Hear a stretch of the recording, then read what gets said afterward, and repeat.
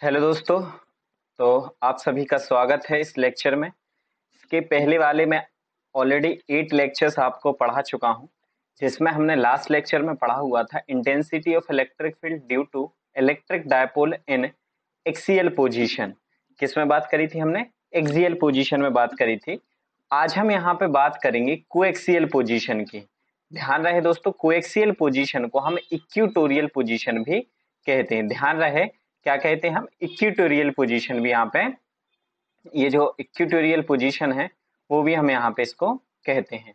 ठीक है, तो ये इंपॉर्टेंट क्वेश्चन है एग्जाम पॉइंट ऑफ व्यू से, तो वीडियो के एंड तक बने रहे। और जिन्हें अभी तक चैनल को सब्सक्राइब नहीं किया है तो प्लीज चैनल को आप सब्सक्राइब कर लें। ओके, तो हम शुरू करते हैं यहाँ पे। तो इक्वेटोरियल पोजीशन, इसके पहले हमने क्या बात करी थी? एक्सियल पोजीशन की बात करी थी। आज हम यहाँ पे बात करेंगे कोएक्सियल पोजीशन की। ध्यान रहे, हम काय की बात करने वाले हैं? कोएक्सियल पोजीशन की। ठीक है, अब एक्सियल कोएक्सियल क्या है उसके पहले हम ये समझ लें कि इलेक्ट्रिक डायपोल क्या होता है। तो इलेक्ट्रिक डायपोल में मैंने क्या बताया था आपको कि जब सेम मैग्नीट्यूड के और डिफरेंट चार्ज के, जब दो पॉजिटिव और नेगेटिव चार्ज एक दूसरे से शॉर्ट डिस्टेंस 12 पर प्रेजेंट होते हैं, काय पर? 12 पर प्रेजेंट होते हैं, तो ये क्या बनाते हैं? यहाँ पे एक डायपोल बनाते हैं। और डायपोल के अगर एक्सिस पे कोई पॉइंट है P और जिस पे हमें intensity of electric field find करनी है, तो वो क्या कहलाएगा? आपका एक्सियल पोजीशन होता है। और अगर वो उसके सेंटर पॉइंट से, ध्यान रहे, सेंटर पॉइंट से अगर ऊपर साइड अगर कोई पॉइंट होता है उसके, तो वो कहलाता है कोएक्सियल पोजीशन। क्या कहलाता है? कोएक्सियल पोजीशन कहलाता है। तो अब ध्यान से हम यहाँ पे देखेंगे, the line passing through the centre of dipole. अब डायपोल आप देख रहे हैं ना, ए बी यहाँ पे एक डायपोल है। आप यहाँ पे देख पा रहे हैं कि ए बी एक डायपोल है जो कि माइनस चार्ज और प्लस क्यू चार्ज से मिलके बना है, और एक दूसरे के बीच की डिस्टेंस एल है। यहां से लेके यहां तक कितना है? एल है। और यहां से लेके यहां तक भी कितना है? एल। तो एल और एल मिला के कितना हो गया? 2l। तो इनके बीच की डिस्टेंस कितनी होती है? कितनी होती है कुल मिला के? 2l। ध्यान रहे, कितनी डिस्टेंस होती है? 2l होती है। तो इसके सेंटर पॉइंट से r डिस्टेंस पे, कितनी डिस्टेंस पे? r डिस्टेंस पे कोई पॉइंट P है, किस पोजीशन में? Perpendicular to the axis is equatorial line on a coaxial line if the point at which in the line of intensity of electric field has to be find। मतलब जहां पे हमें क्या करना है? इंटेंसिटी ऑफ इलेक्ट्रिक फील्ड, उस particular point P पर हमें intensity of electric field E क्या करनी है? फाइंड करनी है। तो ध्यान रहे कि line is taken, then this position is called the equatorial position. ये पोजीशन क्या कहलाएगी? इक्वेटोरियल पोजीशन कहलाएगी, या इसे हम क्या कहेंगे? कोएक्सियल पोजीशन, या ब्रॉड साइड, क्या कहेंगे? Broad side position, broad side on position भी कह सकते हैं। ठीक है, तो ये चीज आपको याद रखनी है। अब ध्यान रहे, ये क्या कहलाएगी? आपकी ब्रॉड साइड ऑन पोजीशन कहलाएगी। अब यहाँ पे हमें कुछ चीजें ध्यान रखनी है, वो भी हम यहाँ पे समझेंगे। तो यहां तक आपको समझ में आ गया हो कि ब्रॉड साइड ऑन पोजीशन क्या होती है। ठीक है, ब्रॉड साइड ऑन पोजीशन क्या होती है, ये चीज अभी तक आपको यहाँ पे क्लियर होगा। तो हम आगे चलते हैं। तो हमने मान लिया कि late A B is a electric dipole is formed by the two charge minus Q and plus Q. तो हमने अभी क्या देखा कि भाई हमने दो चार्ज लिए हैं, प्लस क्यू और माइनस क्यू चार्ज। ठीक है, यहाँ पे आप देख पा रहे हैं एक हमने डायपोल ए बी लिया है जो कि माइनस क्यू और प्लस क्यू चार्ज से मिलके बना हुआ है। ठीक है, तो अब यहां समझेंगे द डायपोल लेंथ, उनके बीच की जो डिस्टेंस है वो कितनी है? 12 है। Let us taken a point P at distance r from the centre of the dipole. तो यहाँ पे इसके डायपोल के सेंटर पॉइंट से O से r डिस्टेंस पे कोई पॉइंट हमने P कंसीडर्ड किया है। क्या कंसीडर्ड किया हुआ है? P पॉइंट यहाँ पे हमने कंसीडर्ड किया हुआ है, जिस पर हमें इंटेंसिटी ऑफ इलेक्ट्रिक फील्ड क्या करनी है? डिटरमाइन करनी है। which the intensity of electric field has to be determined। The entire system is placed in a medium of electric dielectric constant K। तो ऑलरेडी आप डाइलेक्ट्रिक कांस्टेंट K के बारे में जानते होंगे। तो यहाँ पे हमने मान लिया कि इसके अराउंड क्या है? एक डाइलेक्ट्रिक मीडियम जिसका कांस्टेंट क्या है? K कांस्टेंट है। The intensity of electric field at point P is due to plus Q charge। अब यहाँ पे ध्यान रहे कि यहाँ पे दो चार्जेस हैं, एक जो माइनस चार्ज और यहाँ पे क्या है? एक प्लस चार्ज है। तो ध्यान रहे, अब ध्यान से सुनेंगे, यहाँ पे हमारे पास दो चार्जेस हैं कि कौन कौन कौन से चार्जेस हैं यहाँ पे आप देख पा रहे हो, एक माइनस चार्ज है और एक क्या है आपका प्लस चार्ज है, एक माइनस चार्ज और एक क्या है प्लस चार्ज है। तो यहाँ पे आप देखें तो प्लस चार्ज की वजह से intensity of electric field E1 होगा और माइनस चार्ज की वजह से क्या होगा E2। इसकी डायरेक्शन आउटसाइड होगी AP डायरेक्शन में, इसकी डायरेक्शन होगी PB। तो ध्यान से सुनेंगे, the intensity of electric field at point P due two plus Q charge. हम प्लस क्यू चार्ज, अब हमने पहले तो ये ध्यान देना है कि due two point charge intensity of electric field क्या होता है, आपको ये पता होना चाहिए क्या होता है, 1/4 pi epsilon not, 4 pi epsilon not Q upon R square, Q upon R square. ये intensity of electric field due two point charge, किसी भी चार्ज की वजह से। अब एक्चुअली यहाँ पे दो चार्जेस हैं, एक प्लस क्यू चार्ज है, एक माइनस क्यू चार्ज है। अब ये R जो होती है वो डिस्टेंस होती है, क्या होती है, डिस्टेंस होती है। तो यहाँ पे अगर हम देखें तो प्लस क्यू चार्ज से यहाँ पे डिस्टेंस कितनी है, A से P तक, तो AP डिस्टेंस मानेंगे हम, क्या मानेंगे यहाँ पे, A से P तक की डिस्टेंस AP जिसे हम कहेंगे। तो E1, अब इंटेंसिटी ऑफ इलेक्ट्रिक फील्ड यहां से लेके यहां तक कितना है भाई, E1 है ना, हमने प्लस क्यू चार्ज की वजह से क्या लिया हुआ है, E1 लिया हुआ है, तो यहाँ पे E1 आ जाएगा। सो यहाँ पे हम समझे तो AP और ये के कांस्टेंट हमेशा चलेगा एप्सिलॉन नॉट के साथ, एप्सिलॉन नॉट के साथ कांस्टेंट के हमेशा चलता है और बाद में हम एयर मान लेते हैं कि क्या होगी यहाँ पे, कि क्या है, एक डाइलेक्ट्रिक कांस्टेंट है और बाद में के की जो वैल्यू है वो हम 1 पुट कर देते हैं, के की वैल्यू बाद में हम क्या करेंगे 1 पुट कर देंगे, अभी आप स्टार्टिंग में ही पुट कर सकते हैं। अब आगे देखें तो similarly due to negative charge की वजह से B से P तक की डिस्टेंस, यहां पे देखें कि माइनस क्यू चार्ज की वजह से यहां से यहां तक की डिस्टेंस कितनी है, B से P, कितनी डिस्टेंस है, B से P तक की डिस्टेंस है। समझ रहे हो ना बात को, यहां से यहां तक की जो डिस्टेंस है भाई वो कितनी है, B से P तक की डिस्टेंस है। तो हमने क्या ले लिया यहाँ पे, BP ले लिया, क्या ले लिया यहाँ पे हमने, BP ले लिया।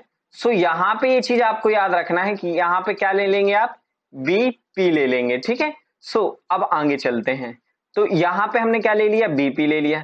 अब एक्चुअली हम देख रहे हैं कि AP और BP क्या है, इक्वल है। आप डायग्राम में देखो ना ज्योमेट्रिकली, B से P ये और यहां से लेके यहां, ये कैसा है, इक्वल है, कैसा है, इक्वल है। डायरेक्ट मतलब ये AP है वो BP के क्या है, इक्वल है। सो यहां पे AP इज इक्वल टू क्या ले लिया हमने, BP ले लेंगे अभी आगे। तो यहां से है E1 and E2 will be the equal in magnitude and angle between them will be 2 theta. और इनके बीच का जो एंगल है, इनके बीच का जो एंगल है वो ये थीटा हो गया और यहां ये थीटा हो गया। तो कुल मिला के ये जो थीटा थीटा होगा तो वो कितना हो जाएगा, 2 थीटा हो जाएगा। कितना हो जाएगा आपका, 2 थीटा हो जाएगा, 2 थीटा हो जाएगा।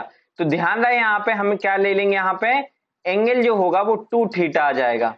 क्या ले लेंगे, एंगल आएगा वो 2 थीटा आ जाएगा, ठीक है। सो अब हम यहाँ पे समझते हैं आगे, 2 थीटा आ गया ये एंगल। अब 2 थीटा आ गया, सो यहाँ पे हम एक चीज समझने की जरूरत है कि E1 and E2 can be resolve into 2 rectangular components, ठीक है, एट पॉइंट P। 2 कंपोनेंट्स में डिवाइड होगा। अब जो आपने ऑलरेडी 11th में पढ़ा हुआ है कि ध्यान रहे कि जैसे मान लो मैं कहूं कि ये कोई वैल्यू है, कोई कंपोनेंट है आपका, थीटा एंगल बना रहा है, थीटा एंगल बना रहा है, मान लो मैं कहूं कि ये E1 है, क्या है ये, E1 है। तो एक परपेंडिकुलर फैक्टर होता है और एक हॉरिजॉन्टल फैक्टर होता है। तो परपेंडिकुलर जो फैक्टर होगा वो क्या होगा, E1 साइन थीटा होगा, E1 साइन थीटा होगा। और हॉरिजॉन्टल जो होगा वो E1 क्या होगा, cos theta, E1 cos theta हो जाएगा। परपेंडिकुलर E1 साइन थीटा और horizontal E1 sorry cos theta हो जाएगा। तो इस तरीके से आप डायग्राम में देख लें तो यहाँ पे भाई एक फैक्टर, ये परपेंडिकुलर फैक्टर होगा, एक परपेंडिकुलर फैक्टर हो जाएगा और एक हॉरिजॉन्टल फैक्टर हो जाएगा। E1 का एक E1 साइन थीटा यहाँ पे आ जाएगा, E1 साइन थीटा क्या हो जाएगा, साइन थीटा हो जाएगा। और यहाँ पे जो होगा वो क्या होगा, E1 कॉस थीटा हो जाएगा। क्या होगा यहाँ पे, E1 कॉस थीटा हो जाएगा, E1 कॉस थीटा हो जाएगा। तो अब इसी तरीके से E2 के भी तो अब हम यहाँ पे बात करेंगे कि भाई E1 cos थीटा तो आ गया था।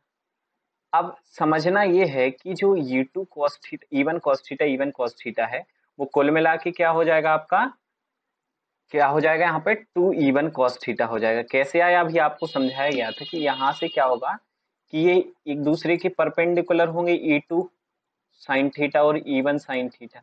यहाँ से अगर हम देखें तो यहाँ से ये होगा E1 sin थीटा, क्या होगा, E1 sin थीटा होगा, और ये E2 sin थीटा होगा।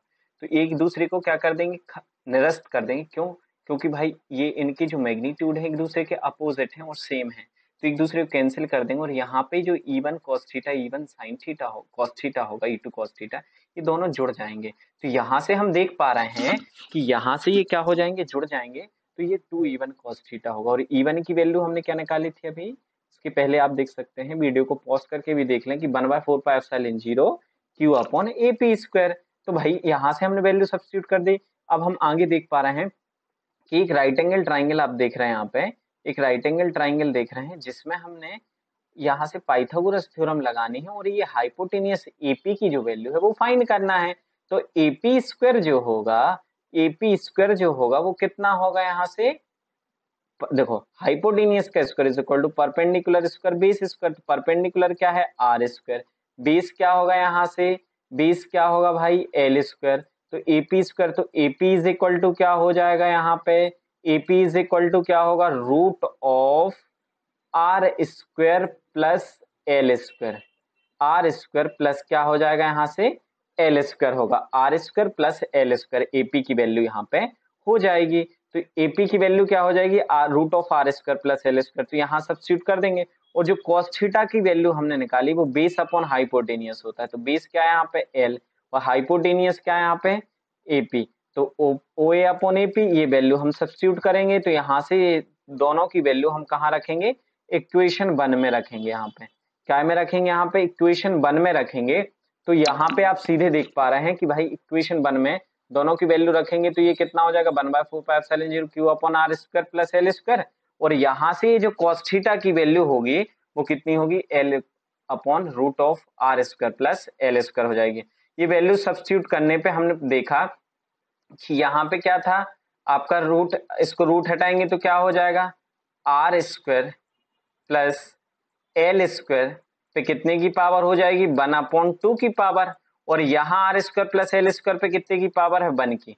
तो are square plus L square पे 1, तो 1/2 plus 1 is equal to 3/2 LCM लेने पर। यहाँ पे क्या हो जाएगा, 3/2। तो यहाँ पे हम देख पा रहे हैं कि अगली स्टेप में आर स्क्वायर इसके ऊपर कितने की पावर है, 3/2 की पावर है। तो E इज इक्वल टू 1/4πε0 क्यों, यहाँ से कितना हो जाएगा, P upon are square plus L square 3/2 हो जाएगा। अब K की वैल्यू 1 रखेंगे तो यहाँ से K हट जाएगा, और यहाँ से जो R की वैल्यू है वो लेस देन है, R is greater greater L, मतलब R की जो वैल्यू है वो L की कंपैरिजन में बहुत बड़ी है। तो L को हम यहाँ पे निग्लेक्ट कर देंगे, क्या कर देंगे, निग्लेक्ट करेंगे। तो यहाँ से L हटेगा तो P अपॉन, ध्यान से देखेंगे, आर स्क्वायर तो है ही भाई, एल हटा दिया, और इसके ऊपर कितने की पावर है, 3/2 की पावर है।